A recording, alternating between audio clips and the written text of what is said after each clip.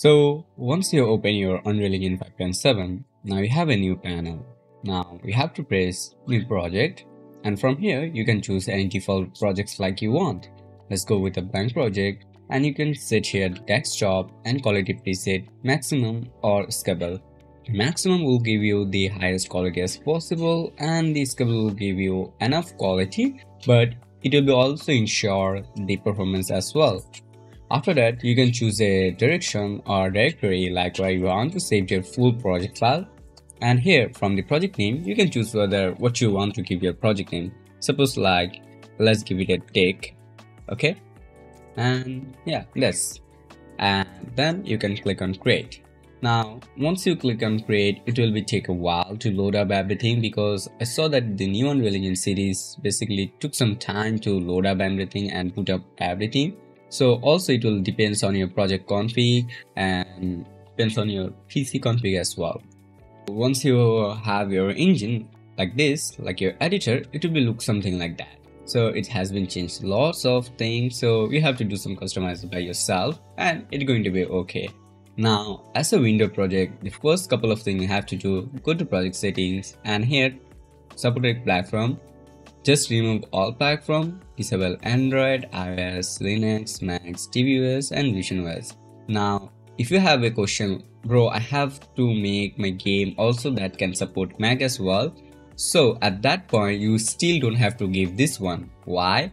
Because I already uploaded lots of game in Apple. I have a Mac Mini M2. I know that how a Apple system work or OS system work, so it's totally completely different. You can use those files that you made in your window, then you have to basically shift everything to your Mac again. It's better because if you go, lots of YouTubers show you by remote build, it's super hard to do everything. It's so complex that setting load routing access and everything from a Mac OS, getting certificates, provision certificate, it's so hard. So that's why I always recommend create two different type of project for a Mac and for a window.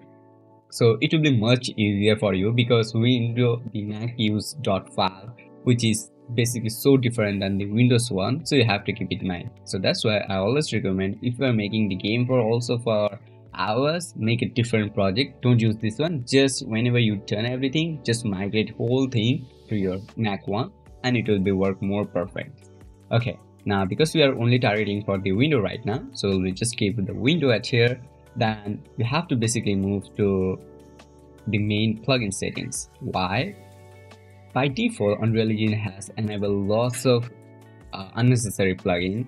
Suppose like an Android. So if you search here that on Android, you'll be find lots of things like here Android device profile, Android media. You don't need those. Now if you have a question, bro, I have also my device or game have to support Android, at that point you have to make a separate mobile project. Now why?